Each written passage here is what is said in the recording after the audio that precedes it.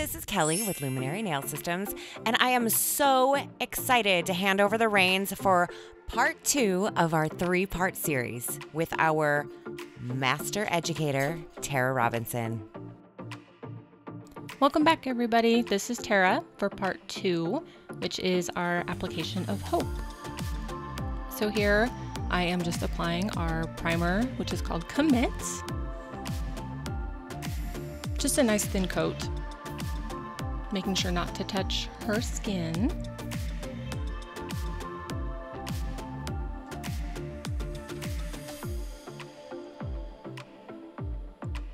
And next we're going to move on to Hope. So I use my Hope out of the 10 milliliter bottle as kind of like my base coat. So I just get some out of the little bottle and brush it on nice and thin.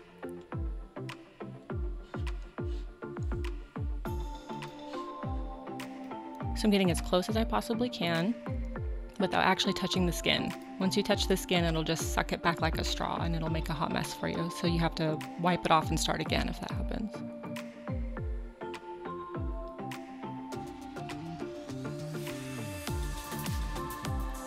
So I'm making sure to pull back her tissue as I'm going. So I use my middle finger when I'm on the right side of her finger and her thumb when I'm on the left side of her finger.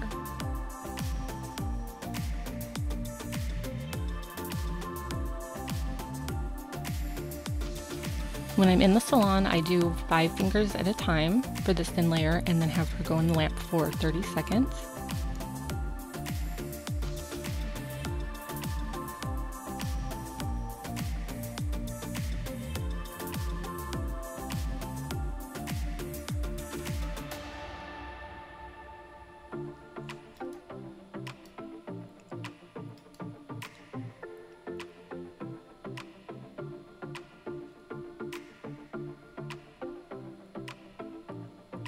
So I'm going to double check everything, use my little detail brush to get any nooks and crannies that I missed, and 30 seconds in the lamp. So now I'm going to use my little black pot, and I use the brush out of the 10 milliliter bottle to apply the product. So I'm going to go ahead and use our pusher to lift her cuticles up again out of the way so I can get as close as possible. So here I use the melting method, and that's the method I use the most in the salon, which means that I apply a thin layer again. I just do not cure it. And then I apply my dollop of gel on top of that.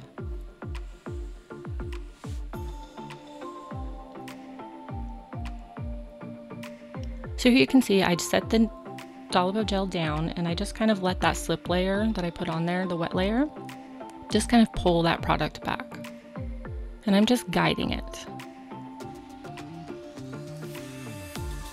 And I'm making sure not to get too close to the sidewalls because that slip layer is going to pull it down. And if you put the bulk of the product too close, it will flood the sidewalls. So you can apply it fairly close and then come back in with your detail brush to pull it even closer.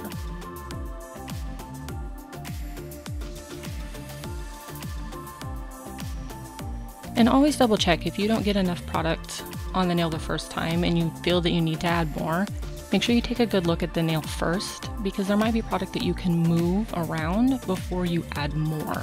That way you don't get too much.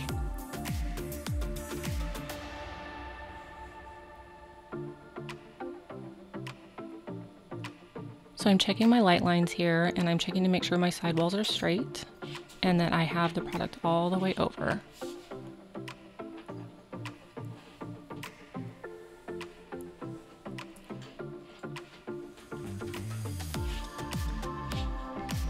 After I do that, I will have her flip her hand over, just so I can check from the underside to make sure that her arch is where it belongs.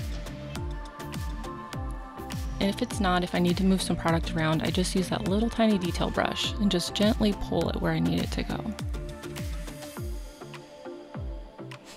And I always make sure to dip my detail brush into the product first, just so that it has product on it. I'm not necessarily adding more to it. If I need to, I can. But it just seems to pull a little bit better if there's already some product on the brush.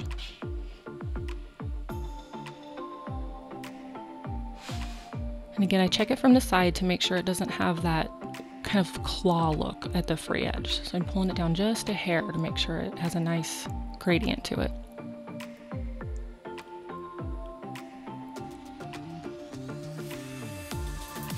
So onto the middle finger, we're gonna lift those cuticles up again, apply a thin slip layer, and then grab the dollop of gel and apply our structure.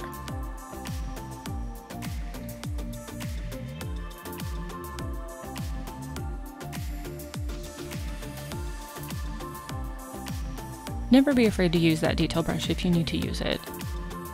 Sometimes it just helps make things a little bit easier.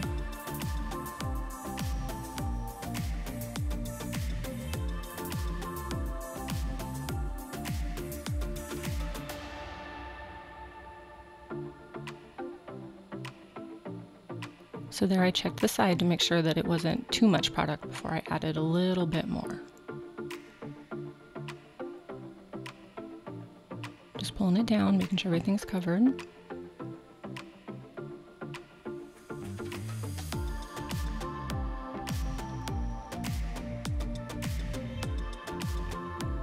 So her ring finger has sticky cuticles on that inside. So I used my detail brush first. That way I don't have to get the bigger brush from the 10 milliliter bottle too close and risk it sucking back in there too much. And you'll actually see in a minute that it did end up sucking back a little bit, and I used the pointy end of our cuticle pusher to clean it up.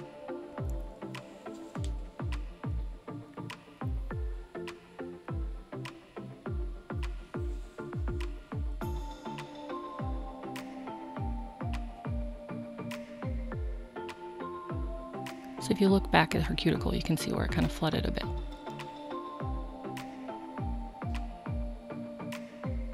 It's so fuzzy. And on her pinky, there was also a bit of her skin that was trying to kind of lay back down in my way. So I used my pusher to move it, and then the detail brush to get under there nice and clean.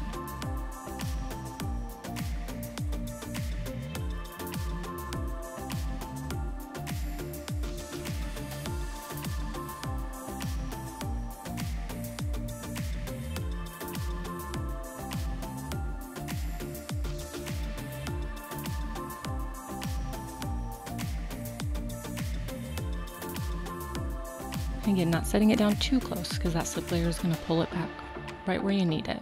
That slip layer is kind of like a roadmap. Wherever you put that, the dollop of gel you apply is gonna go where that slip layer is.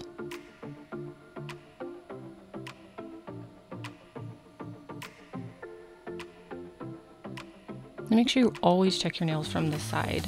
It's really easy to look nice from the top, and once you turn to the side, you can see your arch is not where it belongs. It could be back too far or forward too far. Where you can get that hook at the end, and you just check it from the side. That's easy to catch.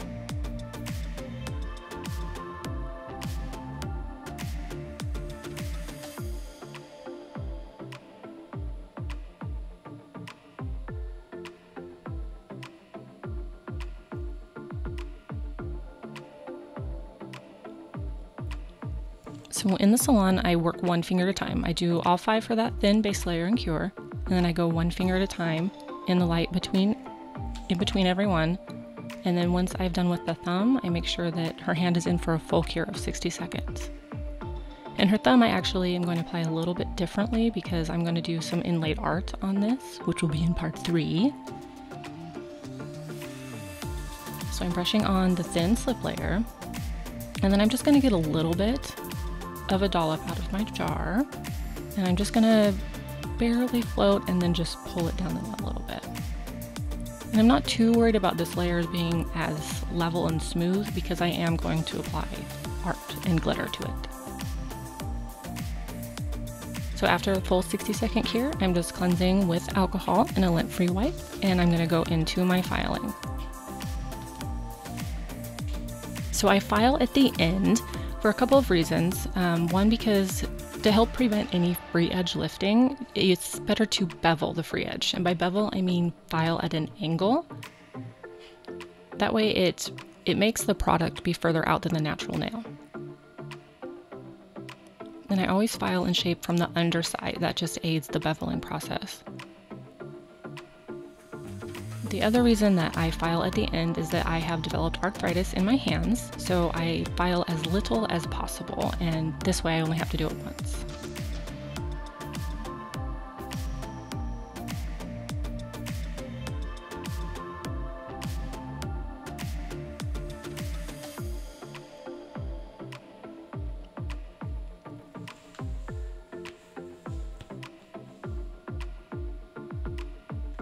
When you're shaping a square or swivel nail and beveling your file, it's hard to not lose your corners. So the best advice for that is to angle your file as much as you can without losing your corners, and then come in with your e-file with a sanding band or a crosscut diamond bit, which is what I prefer. Either are fine, whatever you prefer. And I use mine on probably 8,000 RPM and just come in at an angle. To help bevel that, there's a good shot for you, about that angle, so you can bevel that natural nail back a little bit. Thanks for joining us for part 2. Make sure to check out part 3, where we'll be putting pretties on top. Don't forget to give us a thumbs up if you like this video, share it with your nail tech friends, subscribe to us, follow us on Instagram, and like us on Facebook.